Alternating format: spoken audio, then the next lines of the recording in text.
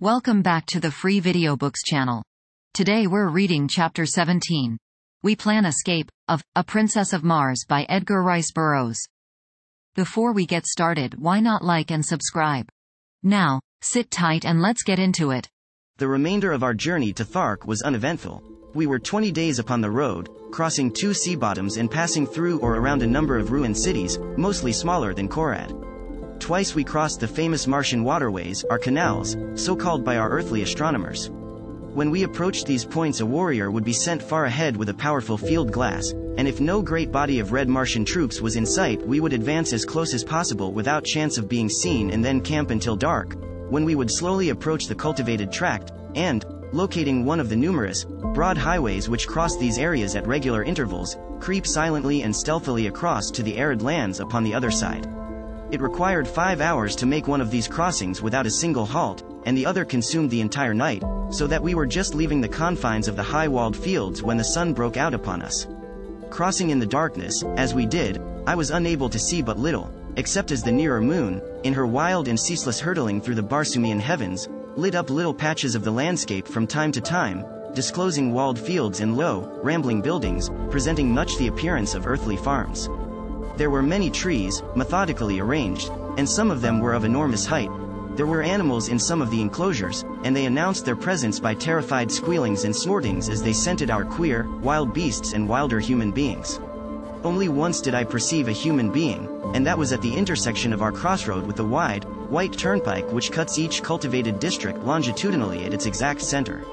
The fellow must have been sleeping beside the road, for, as I came abreast of him, he raised upon one elbow and after a single glance at the approaching caravan leapt shrieking to his feet and fled madly down the road, scaling a nearby wall with the agility of a scared cat.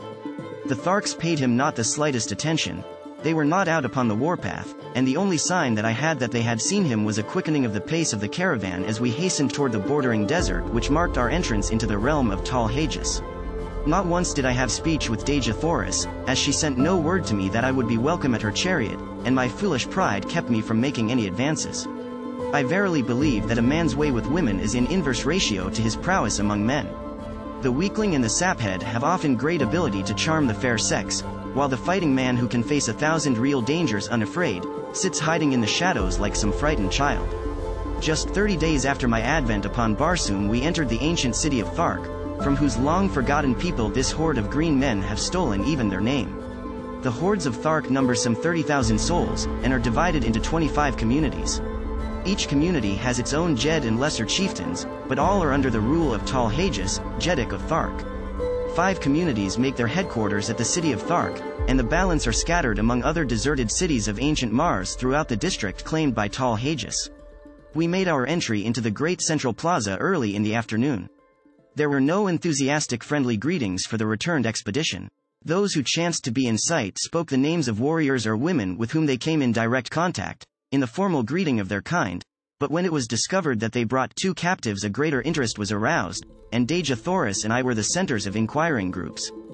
We were soon assigned to new quarters, and the balance of the day was devoted to settling ourselves to the changed conditions.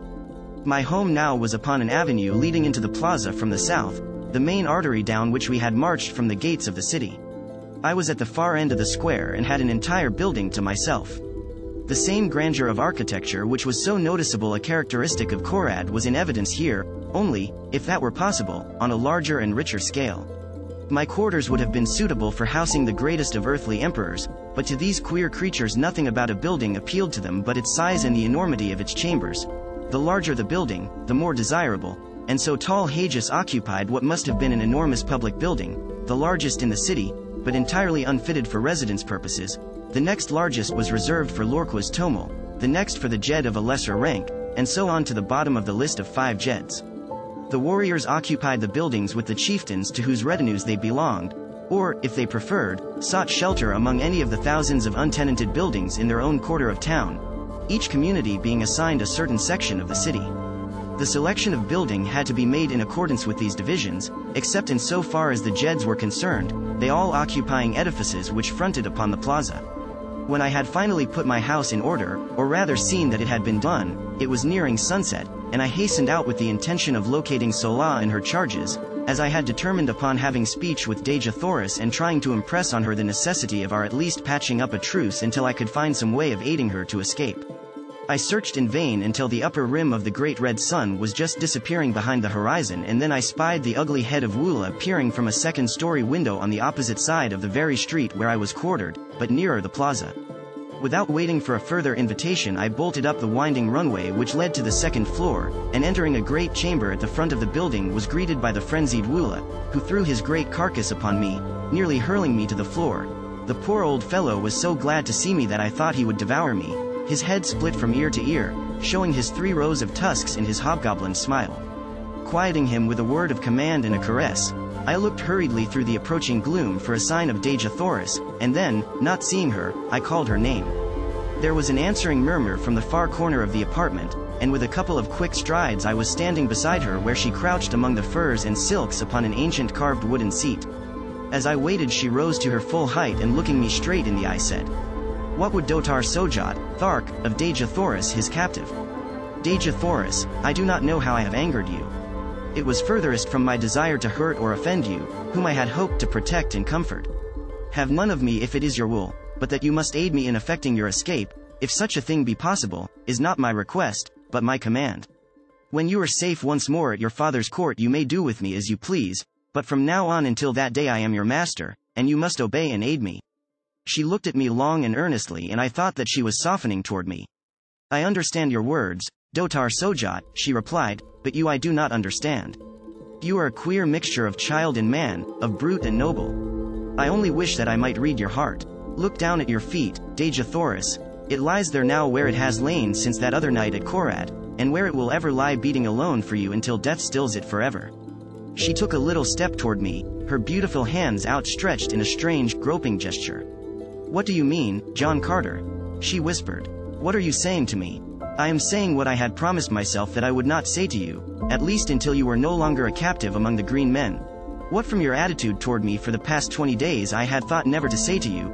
I am saying, Dejah Thoris, that I am yours, body and soul, to serve you, to fight for you, and to die for you. Only one thing I ask of you in return, and that is that you make no sign, either of condemnation or of approbation of my words until you are safe among your own people, and that whatever sentiments you harbor toward me they be not influenced or colored by gratitude. Whatever I may do to serve you will be prompted solely from selfish motives, since it gives me more pleasure to serve you than not. I will respect your wishes, John Carter, because I understand the motives which prompt them, and I accept your service no more willingly than I bow to your authority. Your word shall be my law. I have twice wronged you in my thoughts, and again I ask your forgiveness." Further conversation of a personal nature was prevented by the entrance of Solah, who was much agitated and wholly unlike her usual calm and possessed self. "That horrible Sarkoja has been before Tall Hages," she cried, "and from what I heard upon the plaza there is little hope for either of you." "What do they say?" inquired Dejah Thoris. "That you will be thrown to the wild callets, dogs, in the great arena as soon as the hordes have assembled for the yearly games." "Solah," I said, "you are a Thark, but you hate and loathe the customs of your people as much as we do. Will you not accompany us in one supreme effort to escape? I am sure that Dejah Thoris can offer you a home and protection among her people, and your fate can be no worse among them than it must ever be here." "Yes," cried Dejah Thoris, "come with us, Solah. You will be better off among the red men of Helium than you are here, and I can promise you not only a home with us, but the love and affection your nature craves and which must always be denied you by the customs of your own race. Come with us, Solah. We might go without you, but your fate would be terrible if they thought you had connived to aid us. I know that even that fear would not tempt you to interfere in our escape, but we want you with us. We want you to come to a land of sunshine and happiness, amongst a people who know the meaning of love, of sympathy, and of gratitude. Say that you will, Solah. Tell me that you will." "The great waterway which leads to Helium is but 50 miles to the south," murmured Solah, half to herself. "A swift thoat might make it in 3 hours, and then to Helium it is 500 miles, most of the way through thinly settled districts. They would know and they would follow us. We might hide among the great trees for a time, but the chances are small indeed for escape. They would follow us to the very gates of Helium, and they would take toll of life at every step. You do not know them." "Is there no other way we might reach Helium?" I asked. "Can you not draw me a rough map of the country we must traverse, Dejah Thoris?" "Yes," she replied, and taking a great diamond from her hair she drew upon the marble floor the first map of Barsumian territory I had ever seen. It was crisscrossed in every direction with long straight lines, sometimes running parallel and sometimes converging toward some great circle. The lines, she said, were waterways, the circles, cities, and one far to the northwest of us she pointed out as Helium. There were other cities closer, but she said she feared to enter many of them, as they were not all friendly toward Helium. She drew upon the marble floor the first map of Barsumian territory I had ever seen. Finally, after studying the map carefully in the moonlight which now flooded the room, I pointed out a waterway far to the north of us which also seemed to lead to Helium. "Does not this pierce your grandfather's territory?" I asked. "Yes," she answered, "but it is 200 miles north of us. It is one of the waterways we crossed on the trip to Thark." "They would never suspect that we would try for that distant waterway," I answered, "and that is why I think that it is the best route for our escape." Sola agreed with me, and it was decided that we should leave Thark this same night, just as quickly, in fact, as I could find and saddle my thoats. Sola was to ride one and Dejah Thoris and I the other, each of us carrying sufficient food and drink to last us for 2 days, since the animals could not be urged too rapidly for so long a distance. I directed Sola to proceed with Dejah Thoris along one of the less frequented avenues to the southern boundary of the city, where I would overtake them with the thoats as quickly as possible. Then, leaving them to gather what food, silks, and furs we were to need, I slipped quietly to the rear of the first floor, and entered the courtyard, where our animals were moving restlessly about, as was their habit, before settling down for the night. In the shadows of the buildings and out beneath the radiance of the Martian moons moved the great herd of thoats and zitidars, the latter grunting their low gutturals and the former occasionally emitting the sharp squeal which denotes the almost habitual state of rage in which these creatures pass their existence. They were quieter now, owing to the absence of man, but as they scented me they became more restless and their hideous noise increased. It was risky business, this entering a paddock of thoats alone and at night.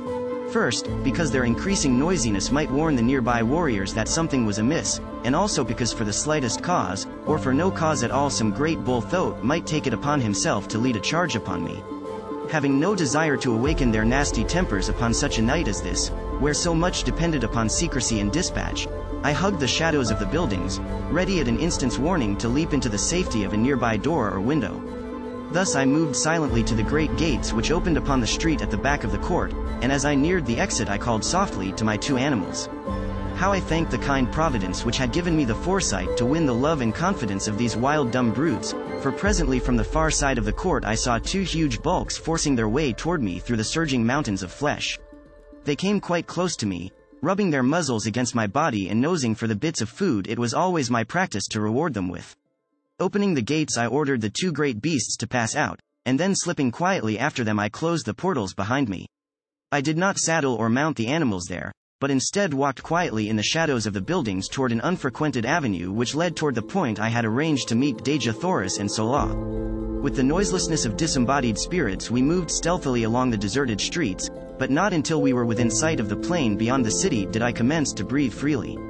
I was sure that Sola and Dejah Thoris would find no difficulty in reaching our rendezvous undetected, but with my great thoats I was not so sure for myself, as it was quite unusual for warriors to leave the city after dark.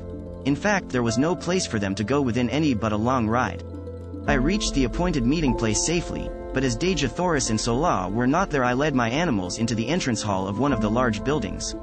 Presuming that one of the other women of the same household may have come in to speak to Sola, and so delayed their departure, I did not feel any undue apprehension until nearly an hour had passed without a sign of them, and by the time another half-hour had crawled away I was becoming filled with grave anxiety.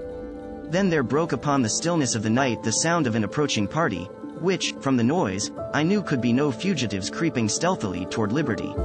Soon the party was near me, and from the black shadows of my entranceway I perceived a score of mounted warriors, who, in passing, dropped a dozen words that fetched my heart clean into the top of my head. He would likely have arranged to meet them just without the city, and so, I heard no more. They had passed on, but it was enough. Our plan had been discovered, and the chances for escape from now on to the fearful end would be small indeed.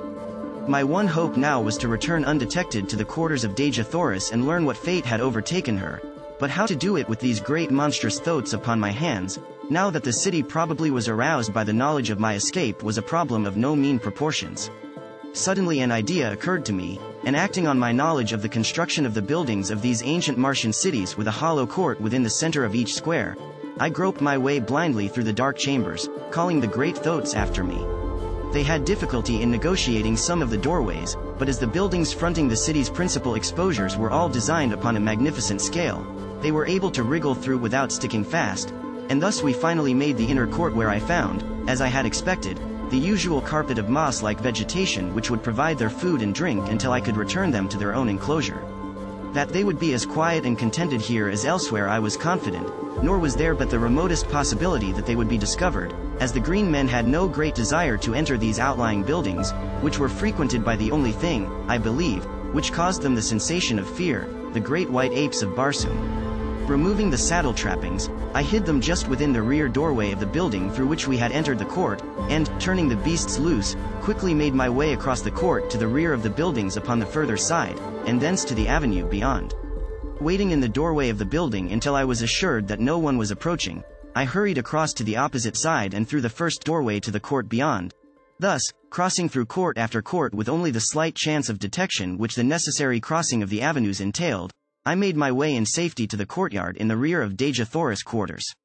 Here, of course, I found the beasts of the warriors who quartered in the adjacent buildings, and the warriors themselves I might expect to meet within if I entered, but, fortunately for me, I had another and safer method of reaching the upper story where Dejah Thoris should be found, and, after first determining as nearly as possible which of the buildings she occupied, for I had never observed them before from the courtside, I took advantage of my relatively great strength and agility and sprang upward until I grasped the sill of a second-story window which I thought to be in the rear of her apartment. Drawing myself inside the room, I moved stealthily toward the front of the building, and not until I had quite reached the doorway of her room was I made aware by voices that it was occupied.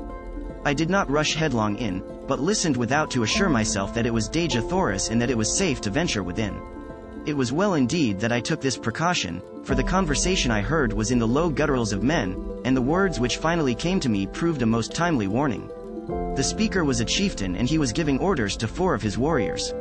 And when he returns to this chamber, he was saying, as he surely will when he finds she does not meet him at the city's edge, you 4 are to spring upon him and disarm him.